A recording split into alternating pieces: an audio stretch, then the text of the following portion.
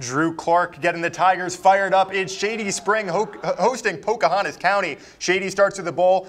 Clark passes to Isaiah Valentine, who cuts to the outside and is pushed out of play for a nice gain. Later on, Pocahontas County's Keaton Baldwin trips up Clark for a sack. Tigers unable to score that drive. They get the ball back for their second drive, and the snap goes sailing over Clark's head. He recovers the ball but is pushed back 15 yards. They're forced to punt. They're all the way in their end zone. And Eric Bevel with the punt.